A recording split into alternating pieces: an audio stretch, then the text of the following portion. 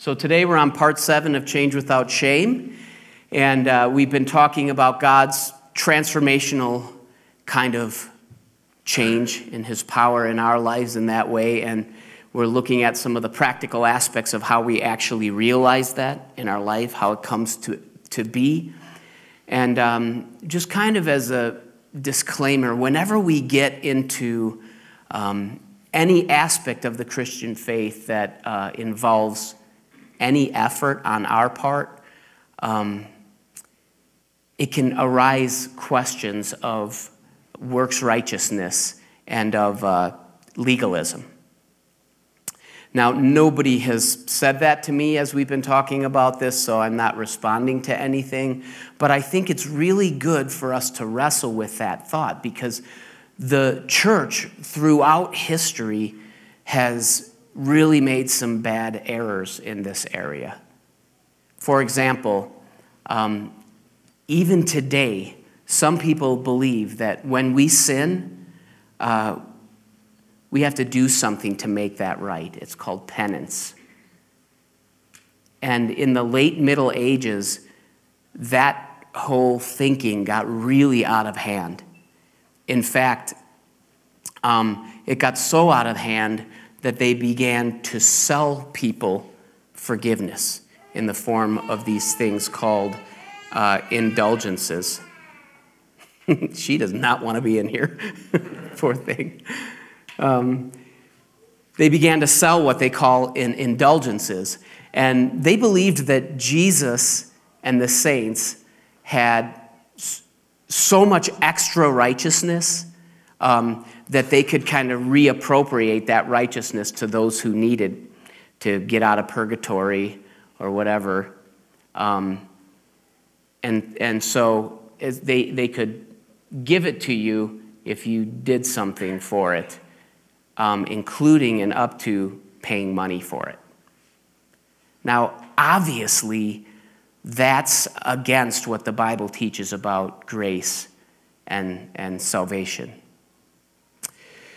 So, this whole mess is what triggered Martin Luther to write his 95 Thesis in the year 1517 and nail it on the door of a castle in Wittenberg, Germany. And that was the beginning of the Protestant Reformation. So just a super quick history lesson for those of you who aren't already aware of this. That was the beginning of the Protestant Reformation. So they were protesting to reform, Protestant Reformation. Well, Luther wasn't just protesting the abuse of making money to sell forgiveness. He was protesting the whole understanding of God's grace. Now, that's what Jesus did. Think about it. When you read the Gospels and you read the story of Jesus, what was he doing? He was reacting against the religious leaders because they were abusing their power and they were actually putting man-made hurdles for people to get to God. And Jesus did not like that. It ticked him off. I mean, he was turning over tables and stuff, right? So Luther did a similar thing. And you know what? The inspiration for Luther was Paul's writings. So most of Paul's writings was about this. It was about this error of thinking that you can earn God's grace or you can earn your way to heaven and didn't really need God's grace, right? So keep that in mind when you read books like Galatians, Ephesians, Romans, Philippians, any of the 13 books that Paul wrote. So Paul was constantly warning about this error. Luther reformed the church because of that error, and it really was a big thing that Jesus took a stand on, right? On the other hand, though, There were many points in church history where being a Christian meant squat. It was just like being like a citizen of a country. You were born into it or whatever, or you had to jump through certain hoops to earn that title of citizen. In fact, many times throughout history, church and state were connected like that. Did you know that's why the United States has separation of church and state? A lot of people kind of protest that, believers, they don't like that. But really, a theocratic government has a lot of pitfalls. So,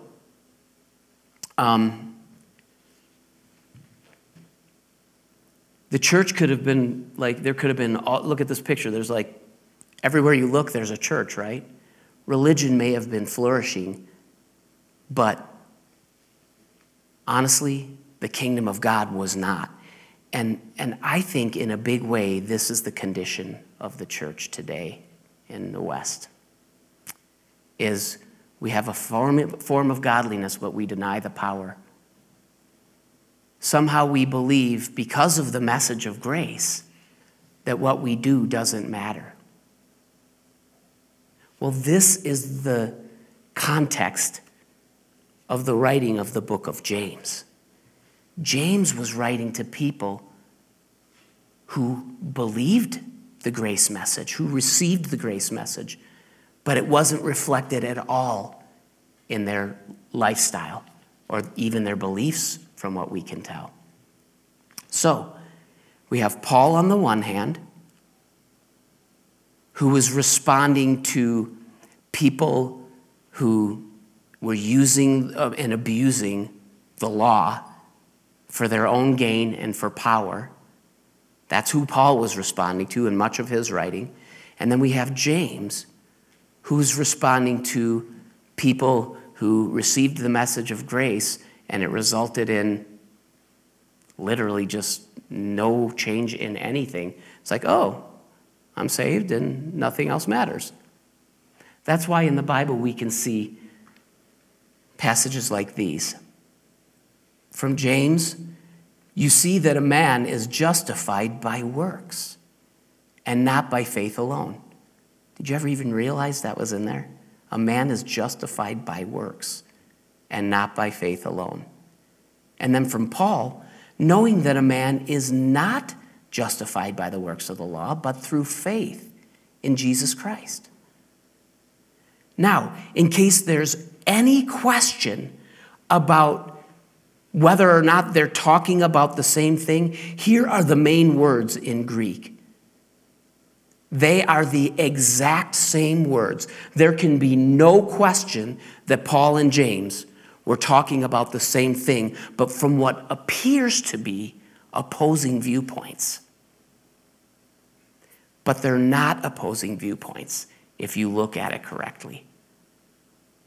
I know it seems like a contradiction, but it's a resolvable paradox. And to demonstrate that, I want to use an example that I used that I learned from an astrophysicist. Now, he wasn't using it this way, but I'm going to. A triangle cannot be a circle. A triangle can be a circle. So just like those statements we just looked at from Paul and James, these appear to be a contradiction, right? I mean, how can they both be true? But let's take a closer look. Here's a triangle. This is a two-dimensional triangle, so it has a height dimension and it has a width dimension. And now there doesn't seem to be any way that that image could be both a circle and a triangle at the same time. Would you agree? Good. Just checking to see if you're awake. But if we add one spatial dimension and have a depth to this thing, then we can locate the axis of it, and if we open it up, if we curl it open, then we have a cone. Well, now we have a triangle that is at the exact same time a circle. So our seemingly contradictory statements are resolved. they can both be true at the same time. Would you agree? Kind of cool. Now, in the same way, I'm not trying to teach you about geometry. I'm just actually trying to make a point that these statements from James and Paul, even though they seem like they contradict each other, actually all we have to do is look at them correctly. Remember who Paul was talking to. He was talking to people that thought they could earn salvation. And he's saying, you can't. That's why he says what he says. But James is talking to people that have accepted that message of grace, yet it isn't reflected in their behavior at all. Now, James isn't saying that we can be justified by the law, because then we'd have a real contradiction. But he's not saying that. So my point is that throughout the history of the church, we've had to avoid these two errors, these two extremes.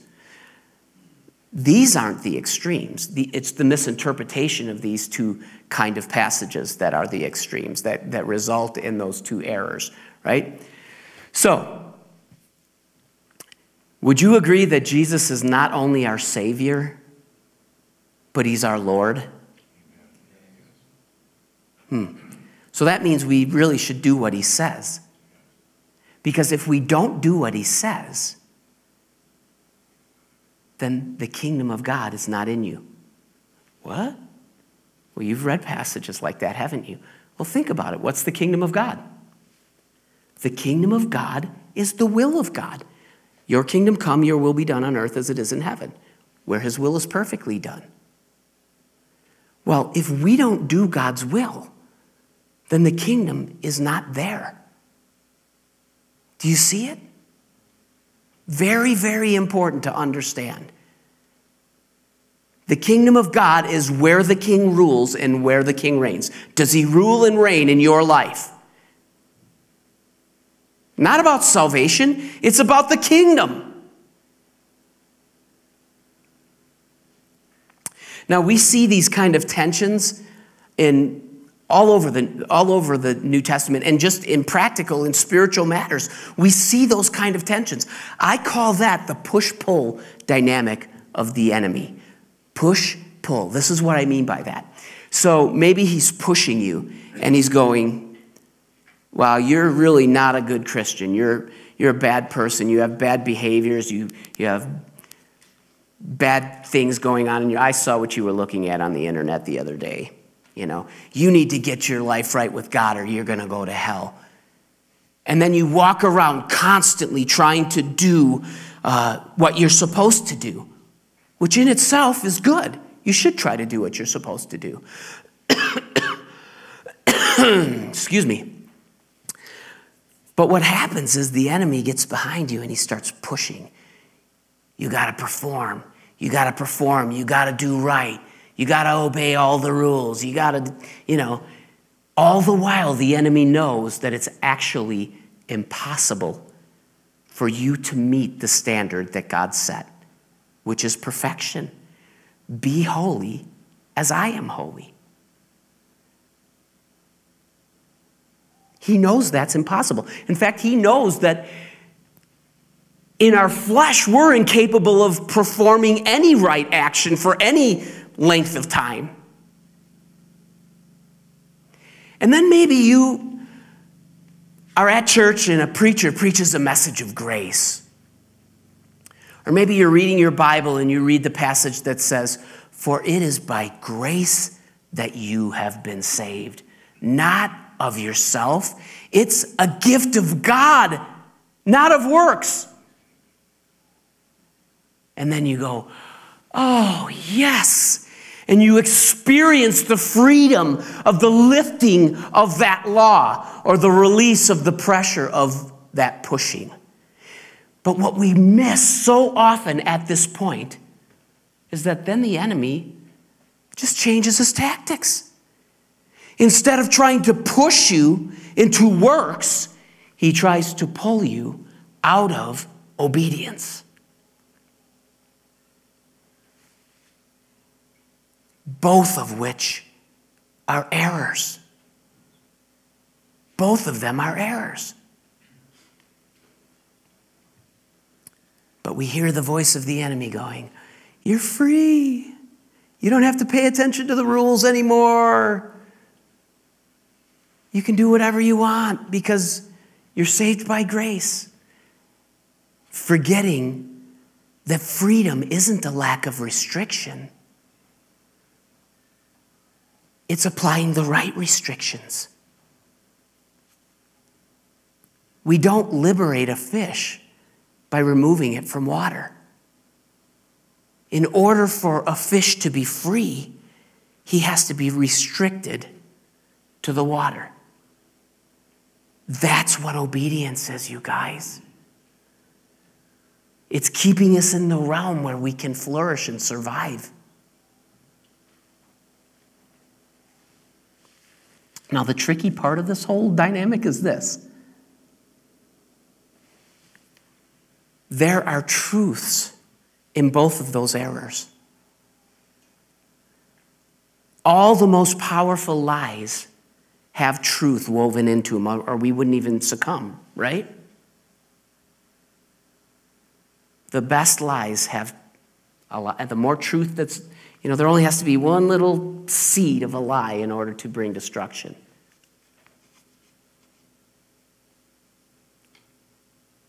But we have to avoid this push-pull syndrome, this push-pull dynamic.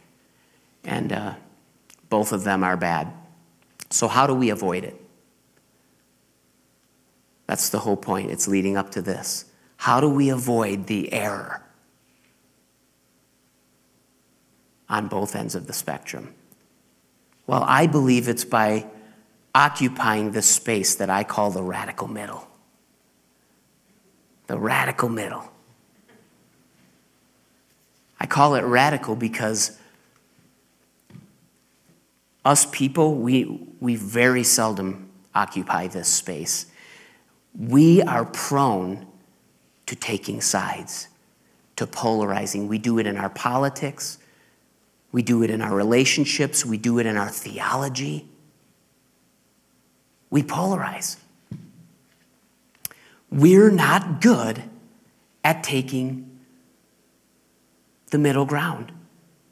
Whoever's not on our side, we demonize them. They're on the other side.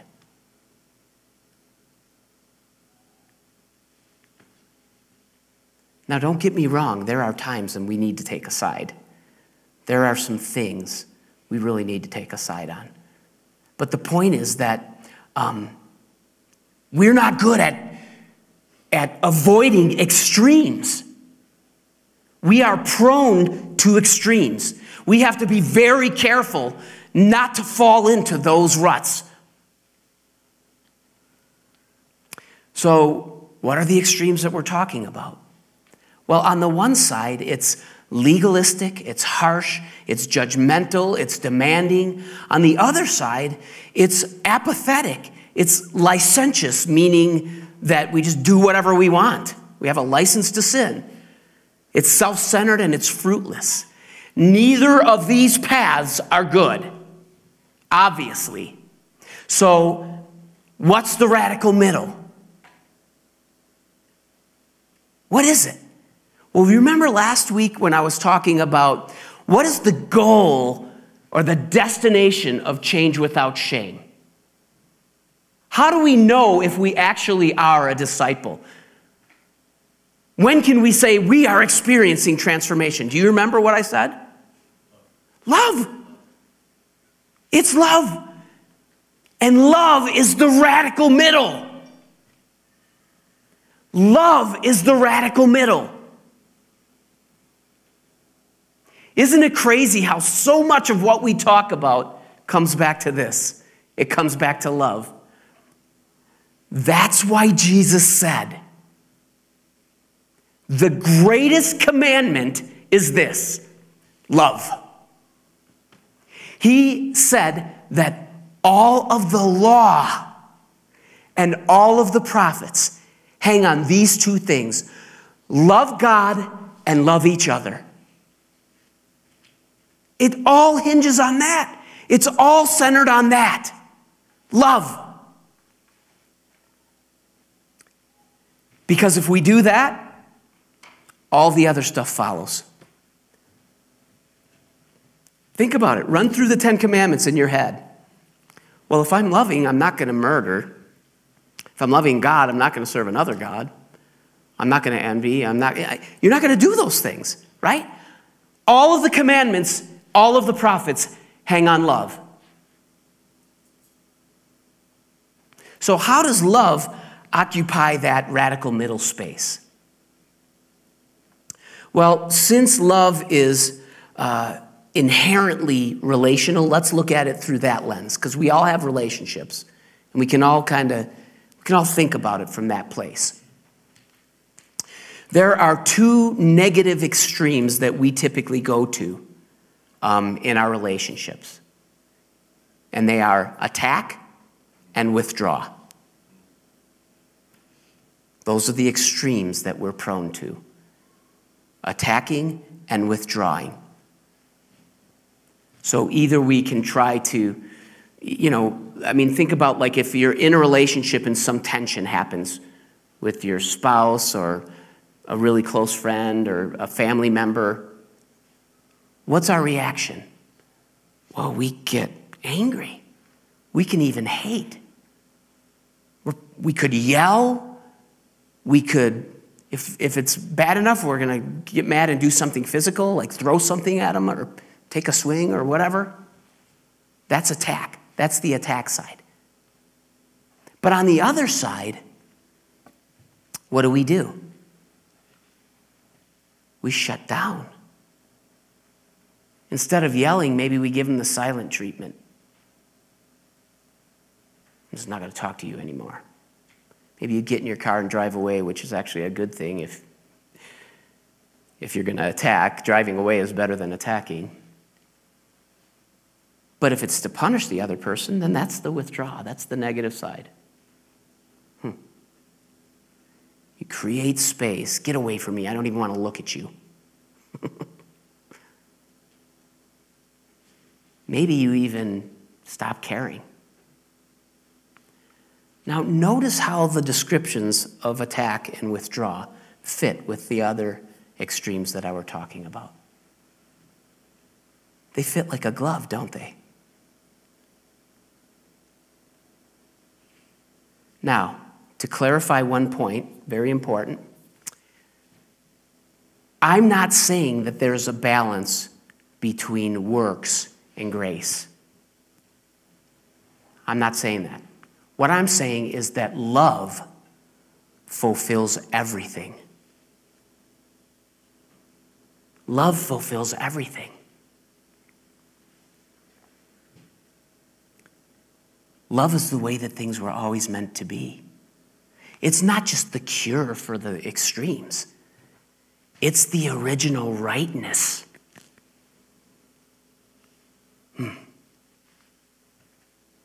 All these extremes that we're looking at here, they're just counterfeits for what God always intended to be. Love, the radical middle. So when we talk about change without shame, we're talking about changing from the broken paradigms of the world to the way God always intended it to be. Love. Love is the meaning of the universe. It's the reason He created the universe. Love is.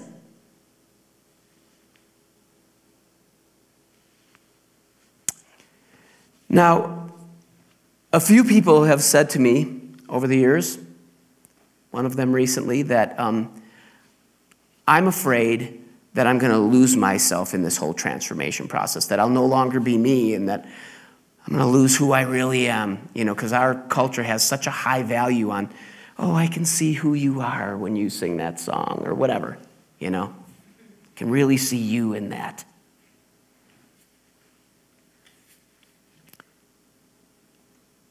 But you will never know you until you know you through the eyes of God. He made you. He gets you better than you get you.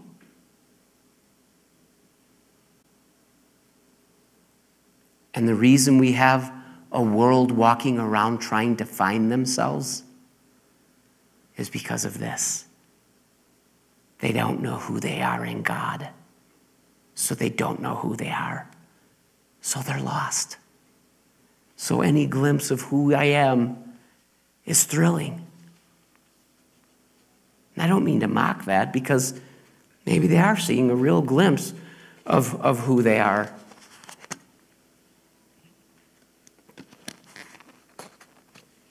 Now, switching gears a little bit, I just want to give you a quick, simple tool that we can use in order to walk in this radical middle. So let's go back to our triangle.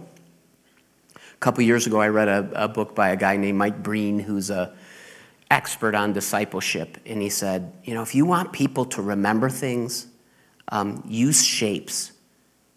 Use shapes, because they remember the shapes. That's one of the reasons that I used the triangle and the circle before. Not that he is using that or the astrophysicist gave me permission to use it that way, but that's what I do. Just use it however I want to use it.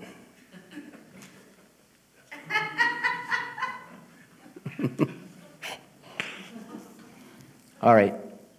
So this one is a triangle, and it helps us remember the three parts of healthy discipleship, which are up, in, and out. Up is an aspect of loving God, love God, and then love your neighbor. And in and out are an aspect of loving our neighbor as ourselves. So Jesus modeled all three of these things perfectly throughout the New Testament. When you read about him, you see that he was constantly going up, he was constantly going in, he was constantly going out. And what I mean by that is up is, like, we see several places in the New Testament where Jesus would pull away from the crowds, right? He would get in a boat and run away from them. He would even pull away from his really close friends, and he would get alone with the Father for the purpose of praying, from hearing from the Father. It says that Jesus said, I only do what I see the Father doing. I believe this is where he saw what the Father was doing. He pulled away. He was reconnected with the Father in his humanness. Obviously, he was one with God, but he was a human. So he had to do this. Constantly refueling, constantly reconnecting. I love this quote. Prayer was as fundamental an element in the life of Jesus as breathing. He inhaled the Father's presence so that he could exhale his Father's will. Oof. Such a powerful quote. Listen, if Jesus, the Son of God, thought that it was necessary for him to pull away from all the stuff of the world and get alone with the Father, how much more important is that for us to do?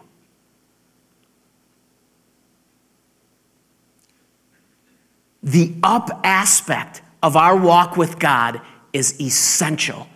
I would go as far as to say that the up aspect is our walk with God. It is our walk with God. And then Jesus went in. And what I mean by in is that is this. We gather, think about Jesus. He had this group of friends that he did life with. They ate together. They served God together. They traveled together. They talked about spiritual matters together. They did life together. It was from the place of that relationship that Jesus had impact on their lives. That's what this is. We have impact on each other's lives by spending time together. And there's a really frequently overlooked aspect of this that I want to point out real quick. Conflict. Conflict is one of the biggest blessings in relationship that we usually don't think of as a blessing. It's something that we tolerate so we can get to the good stuff. party, play games, whatever, hang out, have fun. You listen to me talk. That's my favorite part. I'm just kidding. No, I'm kidding. But conflict, I mean, how do we grow? Suffering leads to perseverance, and perseverance to character. So when we go through things together, when we disagree and we fight for that relationship, we become better. It builds our character. It brings change without shame as long as we're not attacking or withdrawing. See that? And finally, out. This is just the aspect of making about more than just us four and no more, you know. Jesus and his followers were constantly ministering to the lost. They were healing the sick. They were feeding the hungry. They were delivering the demonized.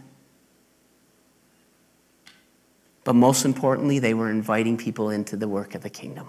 They were inviting people into the will of God, where all of those other things can happen. Jesus said, come and follow me. Follow me. Follow me. So through these three things, Jesus and through his followers radically changed the world. They brought change without shame. Let's pray. Lord, thank you for the truth of your word that constantly astounds us, that constantly ignites and excites our minds. And we pray that you would help us to live this, God, that there would be no guilt and pressure and pushing, but that we wouldn't just relax into lethargy. We wouldn't be pulled into disobedience. Lord, we surrender ourselves to you. We surrender ourselves to the radical middle, and we ask that you would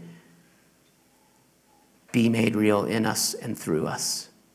In the name of Jesus, everybody said amen. Amen.